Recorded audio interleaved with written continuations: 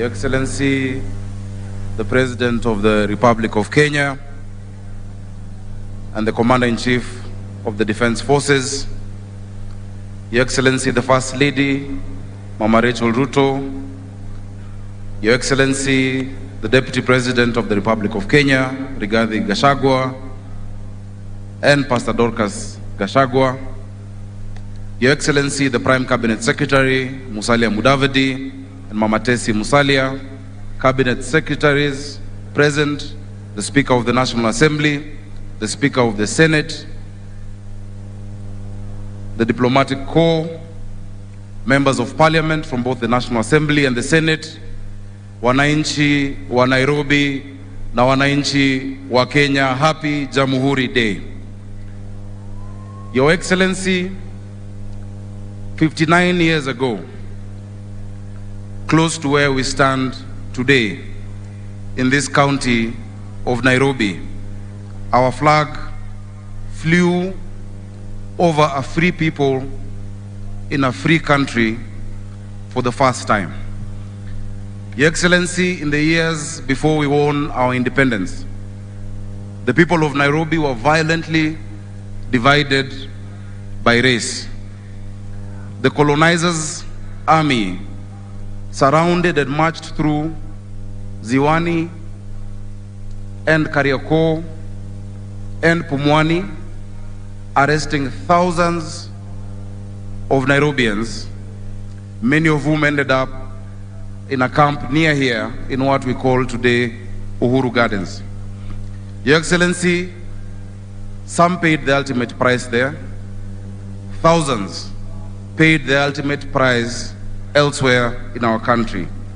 That is the darkness from which our heroes of our independence delivered us from. Your Excellency, our freedom was bought by blood, and we should never forget that. We can never repay the debt that we owe to those who fought and died for our independence, but as responsible heirs, we can do three things.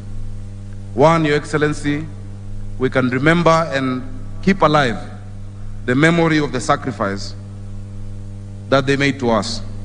That is why we're here, to remember, to commemorate, and to make sure that we hand down that memory to our young people and our children for tomorrow. Your Excellency, the second thing we can do is to emulate them. They took risks, they were patriotic, they came together across the tribal divide without the technology that today we celebrate, but they were resilient and steadfast. That spirit must always remain with the people of Kenya. And Your Excellency, thirdly, we can complete the work that they began. They laid the foundation that we must build on, and we must build a house that is worthy of the foundation that they built. Your Excellency, continuing that work goes hand in hand with the theme of today, of ICT and innovation. Even as we welcome our guests from the Silicon Valley, we want to tell them that Nairobi and Kenya is the Silicon Savannah of Africa. Your Excellency, this country may not be endowed as much as others in terms of gold and minerals and oil. Our greatest asset is our people. Our greatest asset is not below the ground. Our greatest asset is above the ground. It is our young people. Your Excellency, the investment that you're putting into the digital superhighway will go a long way in unlocking the potential of these great people of Kenya. Even as we review our curriculum, we realize that today we're in a global economy powered by information, driven by knowledge. The young people in Sigalagala must not be prepared to compete with young people of Singore in Elgeyo Marakwet, but with young people of Singapore.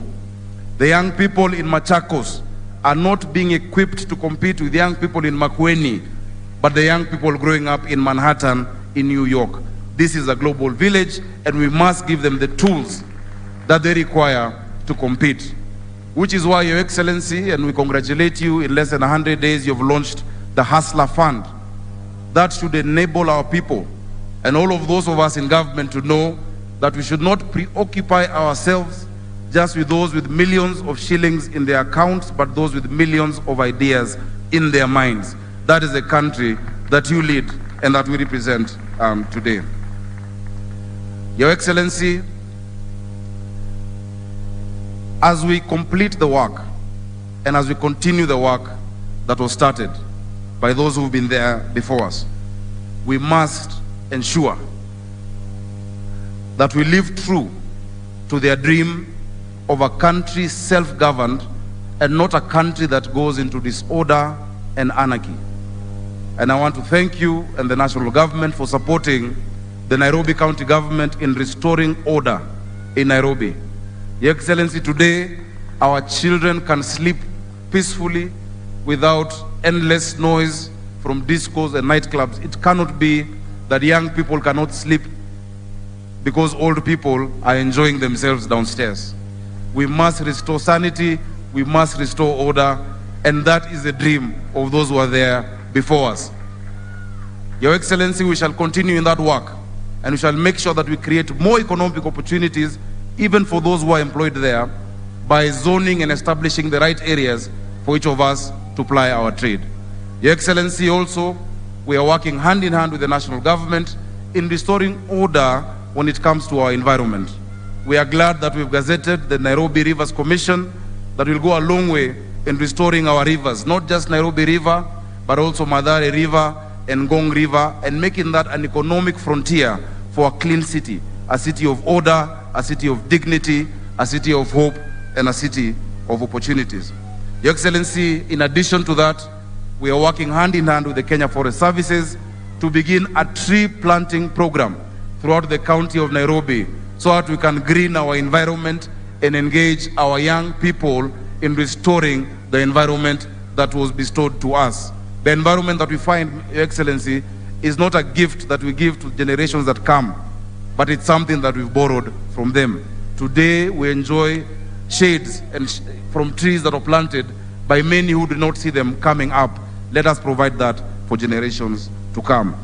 Finally, Your Excellency, as Governor of Nairobi, I want to offer you and the people of Kenya an early Christmas gift. You have seen the great creativity that has been displayed here. You have seen our arts, our ICT, you have seen our musicians.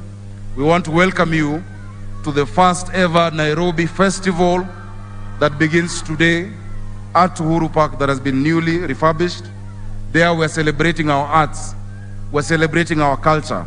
Our creative economy has the potential of being a mega employer.